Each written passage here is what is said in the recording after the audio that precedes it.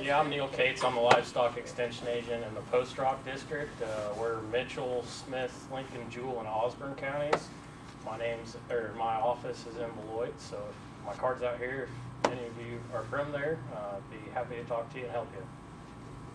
Howdy, I'm Anthony Reese, Livestock Extension Agent from Central Kansas District. Saline and Ottawa counties are where I cover. If there's anything I can do, let me know. And we've got Levi Ebert back here, and he's our sponsor for tonight. We'll have a meal for you. He'll be sponsoring that whole deal, so we're very appreciative of him, and he'll be talking here over dinner a little bit about what his company does and kind of why he's here tonight. Other than that, we'll go ahead and get things started with Dr. Travis O'Quinn. Thank you. Right. Is this good for everyone from a volume standpoint, if anyone needs me to turn it up? Or good. So, as Caitlin mentioned, my name is Travis O'Quinn. I'm a meats extension specialist, so I do a lot with fresh meat quality. That's the area of interest that I specifically work in. And specifically, when we talk about what I do, it all goes back to beef eating quality. And what can we do to make that every time a consumer takes a steak home, that it's the best eating experience that they can possibly have. And so there's a lot of research that we've been fortunate enough to do. We're going to share some results here. We're going to talk about the effect of branding on beef eating satisfaction. And so really what it comes down to is the first question is, why do people actually eat beef? You know, beef is a more expensive protein product than chicken, pork, or any other options really outside of lamb, but we still see consumers demand for beef to continue to hold strong, indicating that consumers really do have a preference for beef. And so actually, why is that? It really comes down to the eating satisfaction that consumers get when they actually eat beef products. It is, when we talk about comparing beef to chicken or pork or poultry, the biggest advantage is that consumers do think that beef is a premium product when it comes to eating quality. I always like to think of it in these terms, is that if you go and you get a raise or a promotion or something, and you go home, no one ever goes, let's go have a wonderful piece of chicken tonight for dinner. That's not just how that works. That's because it always comes down to beef is viewed by consumers as the ultimate meat product that's on the market. It delivers from a eating satisfaction standpoint, tenderness, juiciness, and flavor to a level that those other proteins just absolutely cannot compete. So I want to start and talk about beef palatability, or when I'm saying palatability, I mean overall eating experience. What makes someone want to purchase beef? What drives their overall eating experience? We can think of this as a three-legged stool. There's three factors that really comprise the overall eating experience for consumers when it comes to meat products. It comes to tenderness, juiciness, and flavor. All three of those factors do contribute to the overall eating experience, but it's a little bit more complicated than this. Within each of those levels, or within each of those traits, there is an unacceptable level. So with tenderness, we've all had a steak that's just too tough. We've had one that's probably just too dry. Flavor can be unacceptable for a couple of reasons. Maybe the steak is just too bland. We don't associate beef products with being a bland product. Or a lot of times with flavor, it comes down to an off flavor. Maybe you had a steak that just had something that wasn't right about the flavor, and because of that, you thought that the flavor was unacceptable. When we talk about a product that goes past that unacceptability line, it fails overall, and overall the consumer has a negative eating experience, and the product does fail. Conversely, there's a compensatory level in each of those factors. How many people in here that a beef tenderloin steak is your favorite steak to eat? Anybody? No one? A lot of times, a lot of people love beef tenderloins. Well, a beef tenderloin is a really good example of a product that it really does excel from a tenderness standpoint. That's why it's the highest priced beef steak that we can possibly sell, is because of the high level of tenderness in that product. But it's also a product that from a flavor standpoint just doesn't hold up to perhaps a ribeye. How many people are ribeye your favorite steak? That's the camp I'm into. And so when we look at that, that's because we have a tenderloin reaches in a compensatory level for tenderness that actually makes up for some of its deficiencies in the other traits, specifically flavor in the case of a tenderloin. We can actually potentially reach a point to where we make up for one of the other traits so much that it does maybe the steak could fail and become unacceptable and go past the unacceptability line for one of the others to be made up for the other two. There is an interaction between these three traits. A lot of times I do a lot of research with consumers, and what we find is if you talk to consumers and you say, tell me about how flavorful the steak was. They say, well, it was really tender and it was juicy. And so that's because there's a psychological interaction. When you actually eat the steak, the consumers are thinking about the overall eating experience, and sometimes it's hard for them to tease apart the factors, but there's also a physical interaction that actually occurs. If you have a more tender product, it does actually increase the juiciness of it as well. And so this is kind of the premise when we talk about, when we study beef eating quality. It really comes down to these factors, and what can we do to deliver on the three legs of the stool: tenderness, juiciness, and flavor, to ensure that a consumer has a good overall eating experience. And so really when it comes down to this, a lot of people say, Travis, what's the best way that we can know that I'm going to get a steak that's going to deliver when we take it home and eat it? For me, it always comes down to a pretty simple answer. The biggest silver bullet that I can give most consumers is buy a steak that's a higher marbled product, buy a higher quality grading steak, and it will, on the whole, deliver a more favorable eating experience. And so we know if we increase from select to prime, the tenderness, juiciness, flavor, and overall eating satisfaction all increase. And so we have a good picture down here of a select steak. See, it's almost devoid of all these little flecks of fat or marbling in there. That is actually what's responsible for a lot of the flavor and juiciness of that product, is those actual pieces of marbling. And our whole USDA grading system is built upon evaluating how much marbling is actually in that ribeye to actually ensure the eating experience for the consumers. So how large is this effect? If we move from this to that, what is the change we actually get in how consumers actually perceive products? We have a whole bunch of data that would show a very similar trend to this. This would be the prime product, the product that was on the top of the previous slide, and this was select, the product that was on the bottom. We see a linear increase, and this is overall eating satisfaction from consumers. If I just feed people off the street and say, hey, how much do you like the beef? This is what their answers are. And we see a very good increase from select up to prime. That's about a 37% increase from select to prime, the two pictures on the previous slide. That's quite significant. And if we talk about moving from select to low choice, that's about an 11% increase. So we have a lot of data that would show the same exact trend and really support the importance of USDA grade or marbling in overall eating satisfaction. But what we don't know about this is that all the data that was on the previous slide included, it's all generated from blind consumer tasting. So we feed consumers steaks and we say, this is a beef steak, now essentially tell us about it. But when you actually take a product home in the real world, or you purchase a product at the grocery store or at a restaurant, you know a lot about that product before you actually eat it. You know what kind of steak it is, you know the price, you know a brand, you may know a whole lot of information. Maybe it's a calf that you raised that was harvested at a local packing plant. You know a lot more about that product than actually, hey, this is a beef steak, tell me about it. And so what we were interested in doing is determining how that actually does affect the eating experience. If we talk about branded beef programs, which is what this project really looked for, is if we actually brand products and tell consumers about the product brand or USDA grade, how does that actually change their perception of the product? If we look, there's about branded beef programs have increased in numbers, especially at the retail level. And this is data from retail cases that shows that from 2004 to 2010, we increased the percentage of products that were sold under any kind of brand name by 50%. So now in 2010, we had about 63% of all beef sold in the United States was sold under some form of brand name. I would venture to say that over the last 5 years, that number's actually increased even more. This is actually a picture out of one of our local grocery stores in Manhattan. You can see that everything in there is branded, in this case, with an Angus brand. And so this shows that the importance to retailers about capturing this value that is perceived by consumers from branded programs. If we talk specifically about brands, what's interesting to note is that there's 100 different brands of beef that is actually certified by the USDA. 100 different programs. With that, 66 of them, 2/3 include Angus as either a specification that's evaluated for that product or as part of the product name most commonly. So 2/3 of the branded beef programs that are actually used in this country involve Angus to some capacity. And so it does give a clear indication that there is a value associated with the Angus breed or the Angus name, the Angus brand, that is perceived by consumers enough to drive this large of a number of products to be sold and marketed as an Angus product.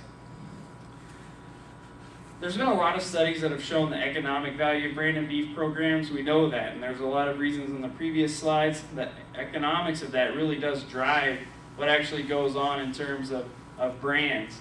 But what we want to know is, if I actually give you a product and it's branded, how does that actually change your perception of the product from an eating quality standpoint? In other words, is there an eating quality, a value to a branded beef program that's above and beyond the economic value? And so that's what we tried to do with this study. And so we found some very, very interesting results that went along with this. So this is the same slide I just showed previously, except there's probably a really big piece that's left off of this. The consumer perception really does frame all of that up. So again, we're talking about brand. All the things that you actually know about that product shapes it.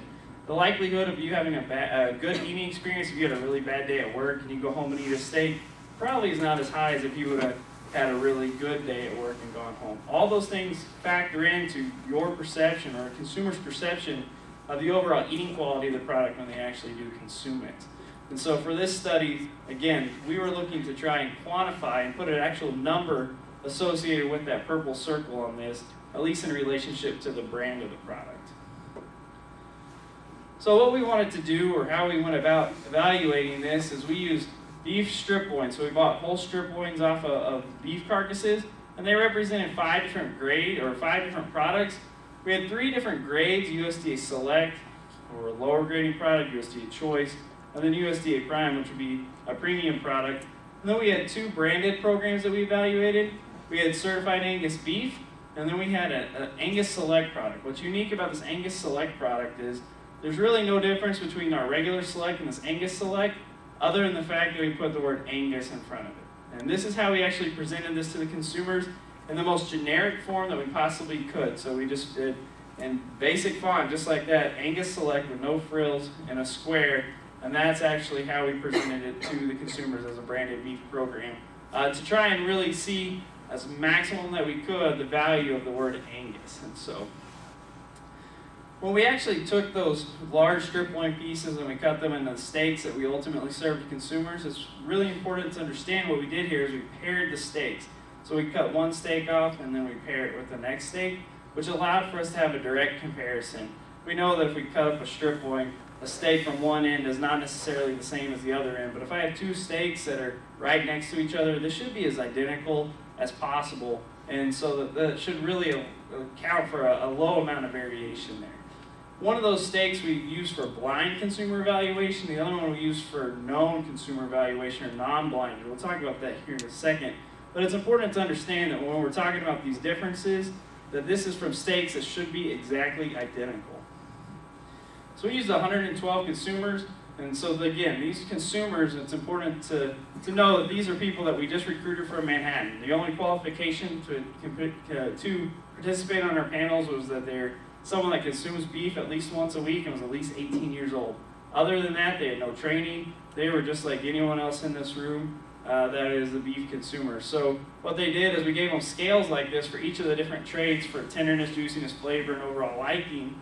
And it says dislike extremely or like extremely.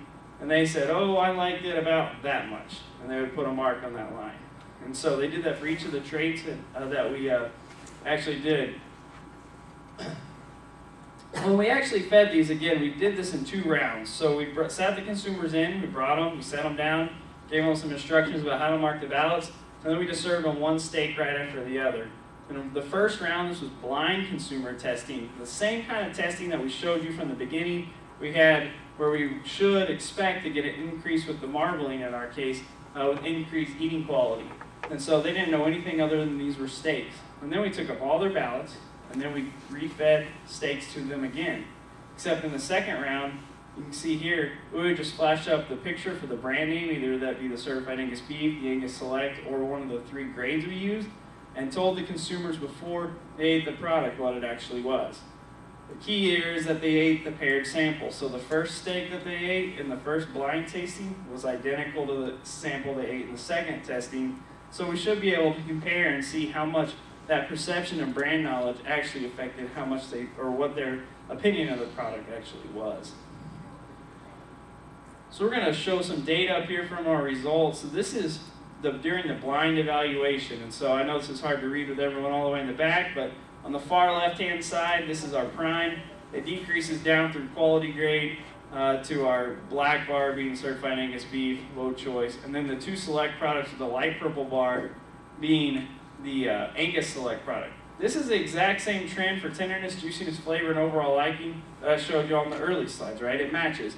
As we increase marbling, all these traits actually did increase. And so this is good news. This is what we would have expected out of our blind tasting. These are the results from when we actually told the consumers what the products were. This is a little bit different pattern, isn't it? We get a little bit more differentiation here between the two higher quality products. And also this purple bar, does that notice anything to anyone? Seems to really jump up and separate itself from this white bar here, which again, were for the most part the same product. So this is all great to see how these actually do compare, but what we really want to know is what changed. How much does that change?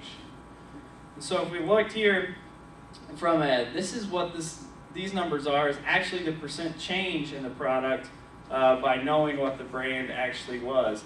So for certified Angus beef, though we had increases for our average score for tenderness and juiciness, we can't say that those were definitely different than 0, but we can say that for our flavor and overall liking. And this is pretty interesting to know. 13% and 10% is what the consumer told us overall that product was better when they knew it was certified Angus beef. The only thing that changed between these two was knowing that it was certified Angus beef, and 10% higher valuation by those consumers overall. That's pretty significant. We talk about the Angus Select product, we see a very similar trend. 12% better. The consumer said that that was 12% better than it was previously, just because they knew this was Angus Select. Flavor, 16% better. So almost, I mean, that is a very large increase in what we're talking about on these traits. When we, sometimes only 2 or 3% difference, we can get some differences that we can find between products. So to get a 12% increase just by including a brand on it is something that we would consider extremely significant in terms of the value from that. Prime products saw a very similar boost, 11% higher when we told the consumers that it was prime for overall liking, 12% for flavor. Again, we had tenderness and juiciness increases, but they weren't different than 0. But the biggest takeaway is the target that we are always shooting for overall liking, 11% just by telling consumers that it was USDA prime product. What's really interesting is when we get into the other two quality grades. Prime product's a premium product that's typically not ever sold at retail. Choice and Select, however, are products that are sold at retail. And often we have retailers that actually do brand products with just the quality grades. So Choice, this was something that we took away that was very surprising. We had decreased scores for absolutely every trait that we asked about, only by telling consumers that it was Choice. Select showed a similar trend. Look at this. This was a 10% drop in tenderness perception because we told them it was a Select product. So let's just think about what that means. That product got 10% tougher because the consumers knew that it was a Select product. So it's pretty incredible. When you talk about this, and I get asked about this data, well, what does this actually mean? I would tell people, if I was selling beef in a retail store, I would not ever put USDA Select, and most notably, probably not USDA Choice on the product, because it's not helping that product from an eating quality standpoint. And so, certainly branding with USDA grades alone, if it's not a prime product, does not help the product. Then this is acceptability data in the next couple slides. So this is really critical data that we like to look at. If you say yes, no, was the product acceptable? We all want to sell acceptable product. We don't want consumers to have that product fail overall. So just yes, no, is the product acceptable? This is our blind tasting results. We see the exact same trend that we would expect. So for a reference, right on this line, this is 90% acceptable overall. And so you can see that we have our Select products their overall acceptability when the consumers don't know, are less than 75%. That means there's less than there's almost a 1 in 4 chance that product fails overall to that consumer.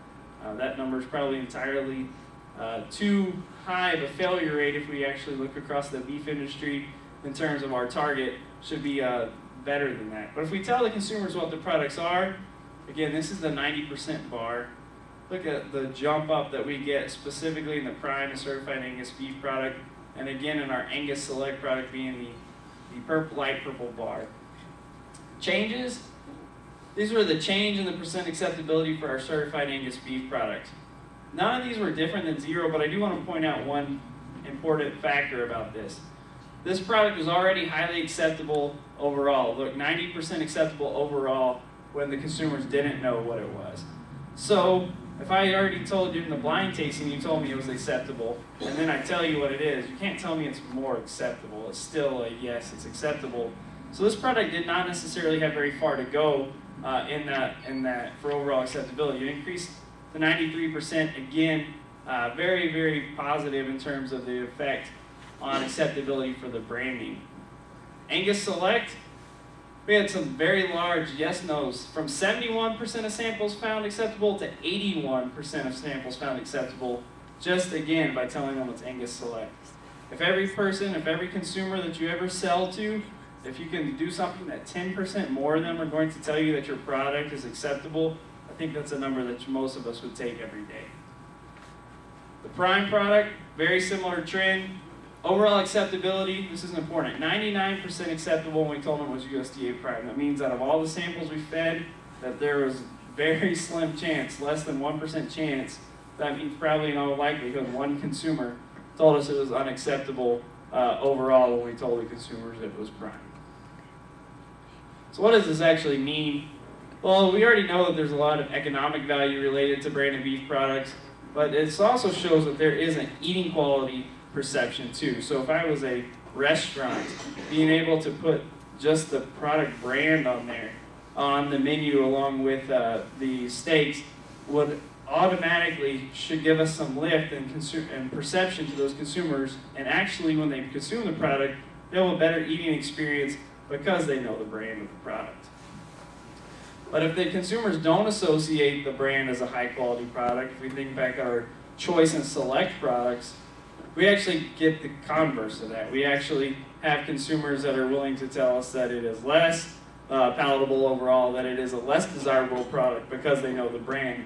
Again, showing the very importance here in terms of branding, at least with beef products, and I would say this probably holds true to most things, that the importance of having a high valued product, a high value associated with a brand, and how important branding actually is.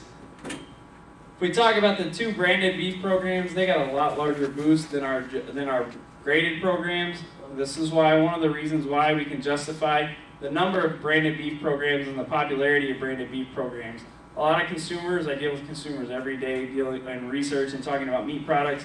Many consumers don't know the grades of beef, or when they go purchase beef, they don't necessarily understand what those USDA grades actually mean. But they do recognize brands. Many of us are brand loyal. We live in a world in which brand loyalty means a lot. How many people in here drink Coke? How many people drink Pepsi?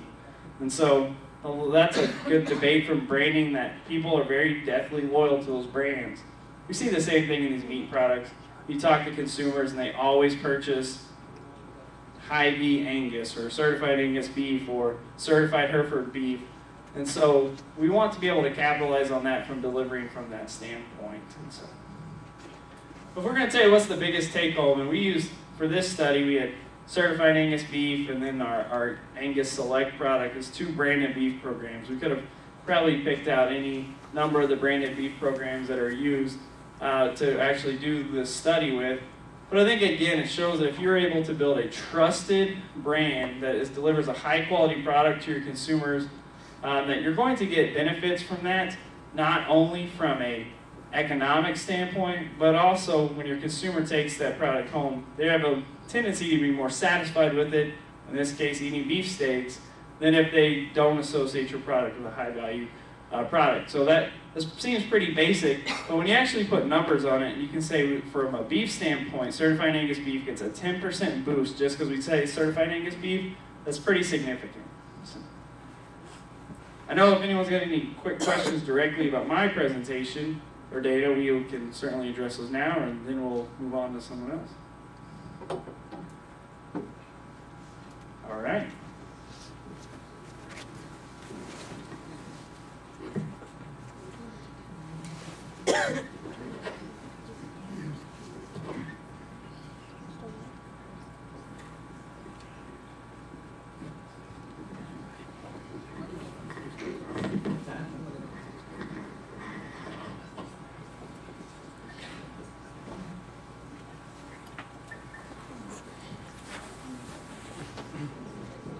Very good. It's always a pleasure to do these meetings. I want to thank Bob for the invitation to participate in this series and to thank the Extension districts for having us out. And an apology to Caitlin. This is not a BQA training. This is about a third of a BQA training. So you'll have to catch the other 2/3 sometime else, okay? I'm sure you've all heard of veterinary feed directives. And you know, it's what's going on, you know, what are these things all about? So what we're going to do is kind of go through the guidelines that have been written, some of the history of what brought us up to this point, some of the changes that are going to go on, and then we're going to relate it to one disease in particular in anaplasmosis, and hopefully we can walk through all of that in about 30 minutes. So, why are VFDs necessary? It goes back to concern of the Food and Drug Administration, the Center for Disease Control in Atlanta, and a couple of Congress people about the antibiotic resistance problem in this country. And yes, we have an antibiotic resistance problem. And no, it is not all due to production agriculture as much as many people would like us to believe. So the concern is over classes of antibiotics that are used in human medicine, or that are used in production agriculture, that are considered highly or critically important in human medicine. For example, the cephalosporins are considered critical for human use. The fluoroquinolones are critical for human use. One of the common uses of fluoroquinolones in human medicine is for the Campylobacter food poisons. Macrolides are critical. Tetracyclines are highly important. That's the 4 big classes we're going to deal with tonight. So if we look at, you know, what cephalosporins do we use in beef production? Well, you know, products like Exceed, Exenel, and Naxel. Fluoroquinolones, we've got Advocin and Baytril. Macrolides, Draxin, Micotil, Tylan, Zactran, Zaprevo, and of course then on tetracyclines we've got Chlorted, or our feed-grade antibiotic, and Oxytet, which is primarily an injectable antibiotic. So yes, we are using classes of antibiotics in beef production that are important, highly important, or critically important in human medicine. Now, the other thing to understand as we go through this whole thing is FDA classifies antibiotics, or the labels, by 4 different categories. They talk about production purposes, which would be using antibiotics for feed efficiency or average daily gain claims. In beef production, that's the 70 milligrams per head per day of chlortetracycline in the mineral. Not many people are using that dosage form anymore, but remember that production purpose and that dosage as we go through this presentation. The next classification is for prevention, which says disease is likely to occur in a group of animals, but there are no signs present. Example of that would be long haul high-stress, mismanaged calves coming out of the southeast, coming to the Great Plains, and we use a macrolide in most instances to prevent respiratory disease in those calves. Control would be when we have signs present in a group of calves and we're trying to prevent or we're trying to control the spread of that disease to other members of that group. So again, let's use that set of high-stress calves, and we decided not to use preventive antibiotic when they came off of the truck. We were going to wing it, and now we're 5 days in and we've got calves breaking with respiratory disease, and so we're going to use our macrolide then, and then we're using it as a control drug. And then of course treatment is the treatment, individual animal treatment of those that are clinically sick.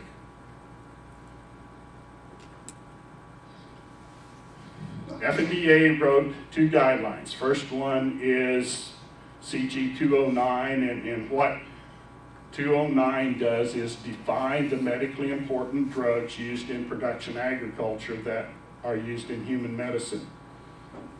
And they're looking primarily at this point at that production claim, that feed efficiency average daily gain claim.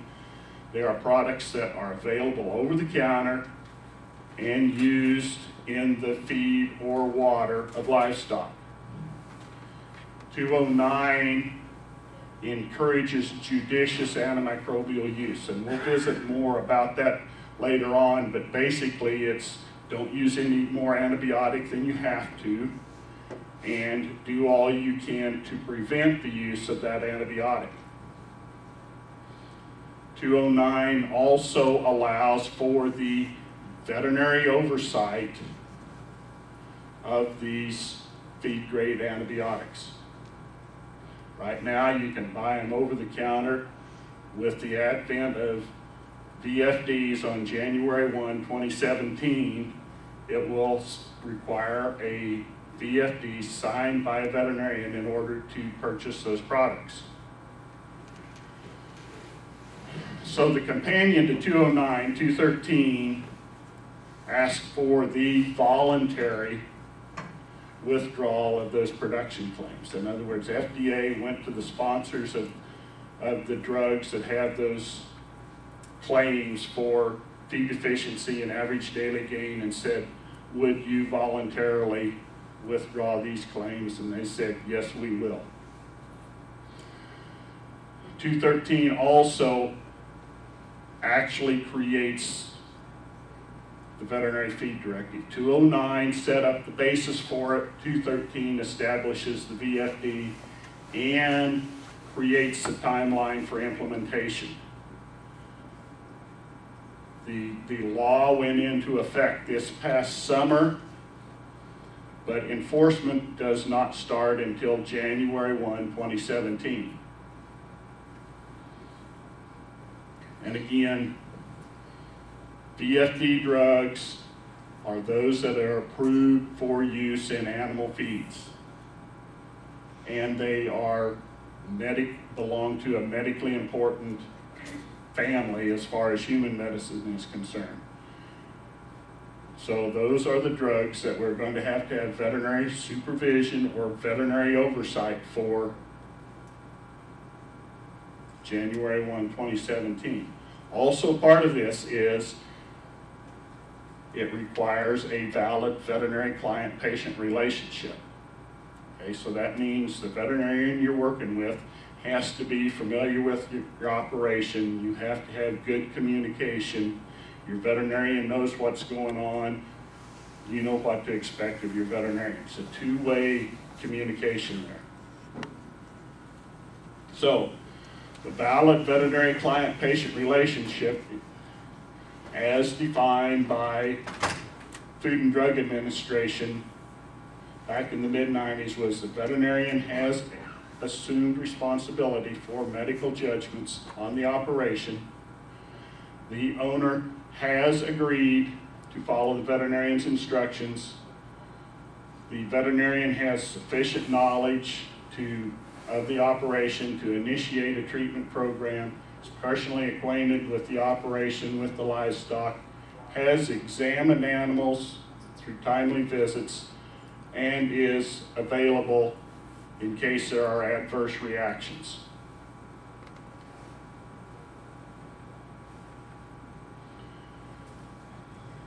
The FDA in this case has deferred to the VCPR definition of the state. Most veterinary practice acts define VCPR, and there's some little nuances or differences between states and between the states and the federal regulations.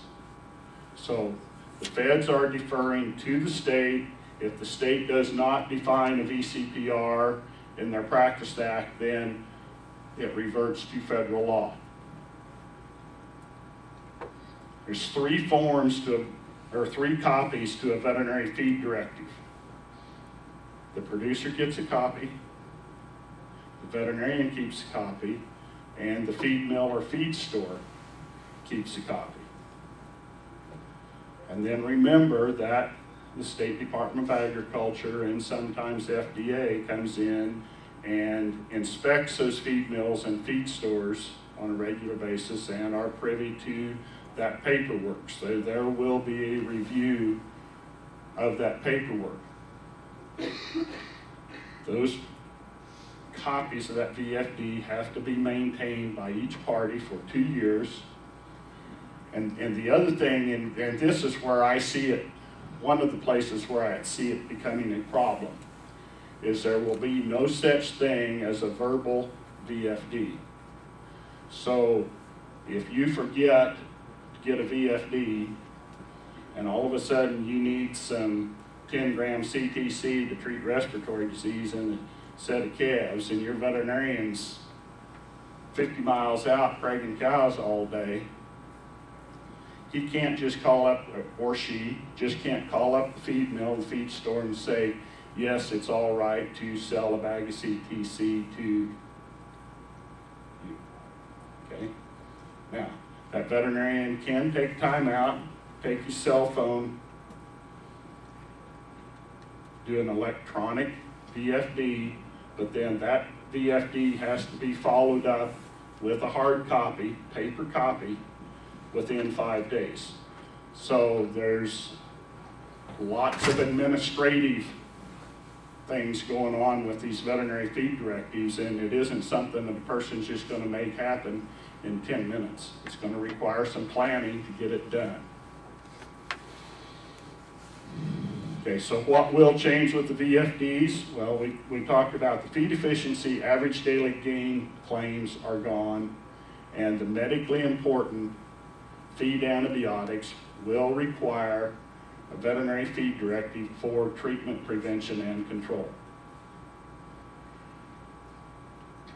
Now, for years, we have used feed-grade antibiotics for things like pink eye, for foot rot. I mean, I used to recommend it all the time when I was in Nebraska. It's never been on the label, but there's been no enforcement. At the same time, extra label use of feed-grade antibiotics has never been legal. So we've got by with it a long time. What they're doing with veterinary feed directives is they're saying, we're going to enforce the label use of these feed-grade antibiotics. So we will not be able to use CTC for pink eye during the summer. We will not be able to use CTC for foot rot, okay, because it's not on the label, and we cannot use feed-grade antibiotics in an extra label fashion. So extra label is when we are using a drug in a species that isn't on the label, or for a claim that isn't on the label, or at a dosage form that isn't on the label. We're going to have to live by the letter of the law of the label on feed-grade antibiotics. So, to get mineral with 350 milligrams of chlortetracycline per day, come January 1, 2017, you're going to need a VFD signed by your veterinarian before you can carry that product out of the feed mill or out of the feed store. If you need a 50-pound bag of 10 grams CTC to treat a set of calves that are getting sick on you, you're going to need a VFD signed by the veterinarian before you can take it out of the feed store. So let's review what the claims are on feed-grade antibiotics. Now, before we start this, I want you to think about when we talked a little earlier about prevention, control, and treatment. That prevention was when there's no clinical signs present. Control is when clinical signs are present and we're trying to control the spread, and treatment is treating actual clinical cases. So if we look at CTC, there is, and here it doesn't matter, on the respiratory disease, it doesn't matter if it's a generic product or if it is a proprietary product.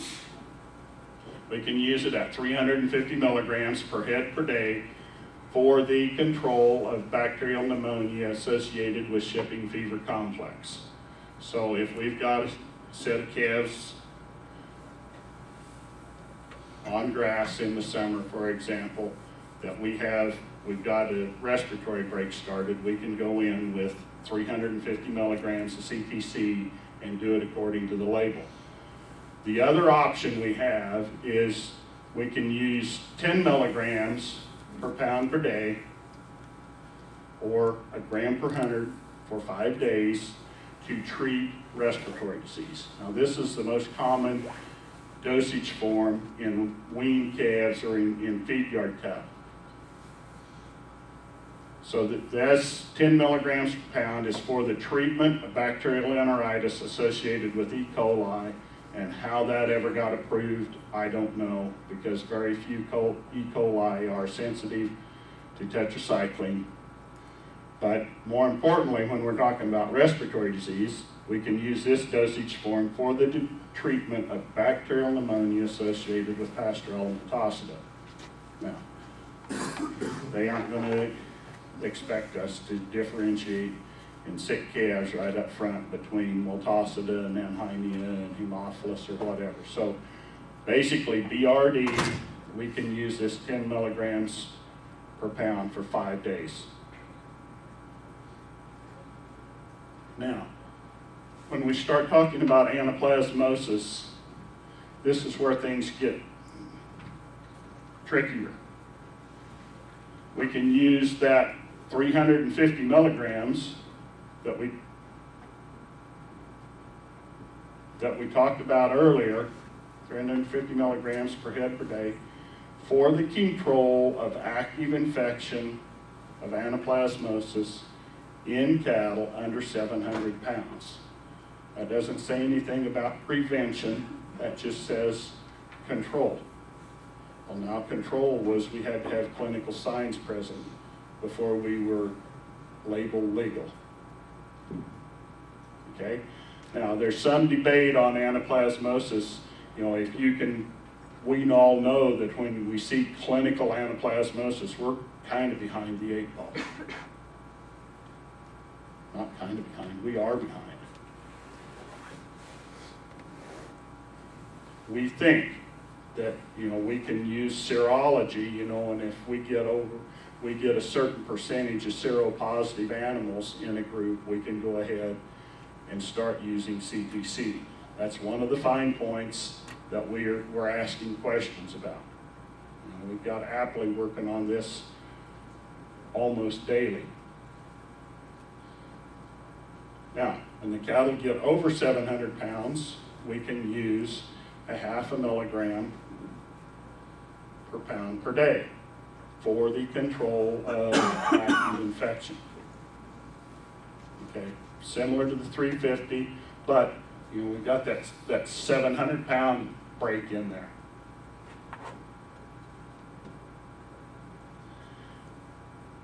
Now, when I first started this VFD first came down the pipe and I started digging into it, and I started looking at this label, this 0.5 to 2 milligrams per pound per day, I thought, okay, now we've got some leeway, we can do something. But I'm really not sure, because if we got to go by the letter of the law, it's going to be really tough. And the reason I say that, number one, on this dosage form, we can't use the generic. We've got to use proprietary aureomycin, because proprietary aureomycin is the only CTC that carries this claim.